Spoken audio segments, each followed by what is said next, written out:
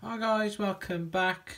This is Maths 3000. Today I'm going to show you how to use the recurring decimal key to convert a recurring decimal into a fraction on a Casio Classwiz calculator. So to do this, we'll need to find the recurring decimal key, which is the second function on the x squared key. So we press Shift x squared.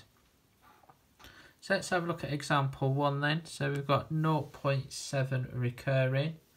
So we press 0 first, then the decimal point, then we press Shift x squared, and we type 7 into the box. Press the equals, and that will convert it into a fraction. So let's have a look at the second example then. This time we've got 0.13, dot on the 1, dot on the 3. So we go 0 point, then press Shift, box 1, and then this will continue. So if you just press the 3, we'll get another dot on that 3. And if we press equals, we get 13/99. So this is where it gets a little bit harder to type in.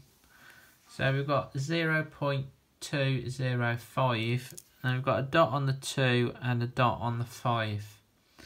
Okay, so to do this one, we need to do it like this. So we go 0 point, Shift, recurring decimal, then press the 2, and then we forget about the 0 in the middle now, and we'll come back to that in a minute. And then press the 5 because we want a recurring decimal on that one.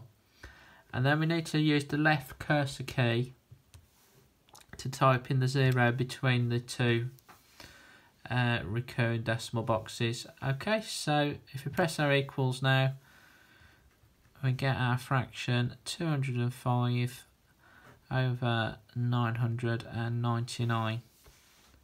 So thanks for watching guys, see you next time.